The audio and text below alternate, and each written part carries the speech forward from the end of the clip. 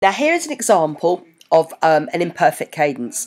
Now, imperfect cadences for Bach, or this type of thing, are unusual, and in the actual exam they don't use, I don't think I've seen an imperfect cadence. They always tend to be perfect cadences. However, don't assume. Always bear the imperfect cadence in mind, okay? Now, if you do get the imperfect cadence, the problem with an imperfect cadence is you can't demonstrate your extra skills, such as using 5/7 or 2B7 or a cadential 6/4.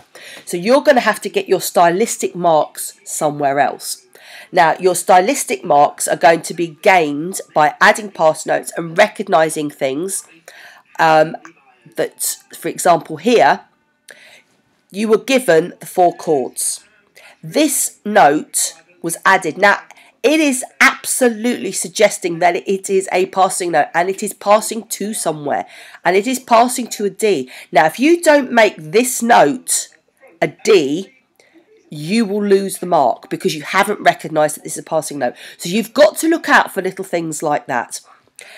Passing notes will get you extra stylistic marks. So you need to be looking out for thirds, intervals of thirds between each melodic line.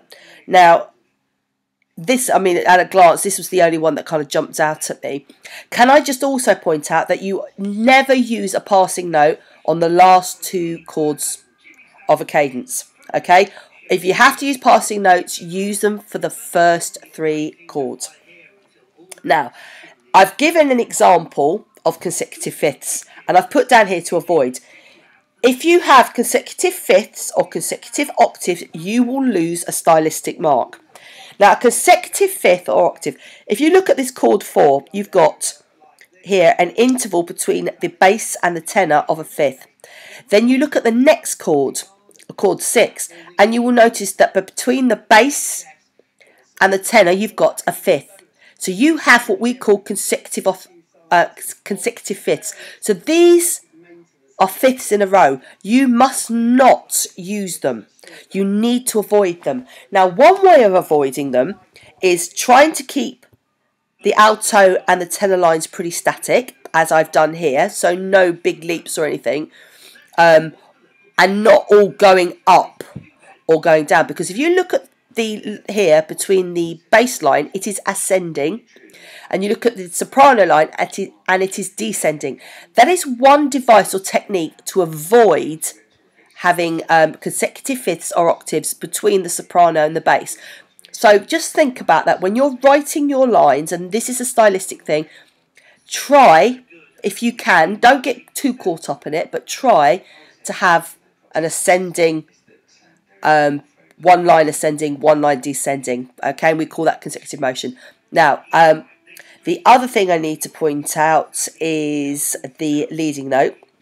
Now, the leading note in this particular example is an E sharp, and you have to make sure, obviously, that that E sharp is raised if you are in a minor key, which we are, or lowered if we are in a major key. Now, obviously, this E sharp isn't going anywhere because it's the last chord. So there's not an awful lot you can do about that one. And also, it is an imperfect cadence, so it's supposed to sound up in the air. But the thing about the leading note is if that you don't resolve it, it causes problems with the ear, and you don't quite know where it's resolving to. And stylistically, you will lose a mark. So the first thing that you need to be mindful of, find out what the leading note is in any key, so in this example, and then try, and in the example here, either lower it or raise it. Okay.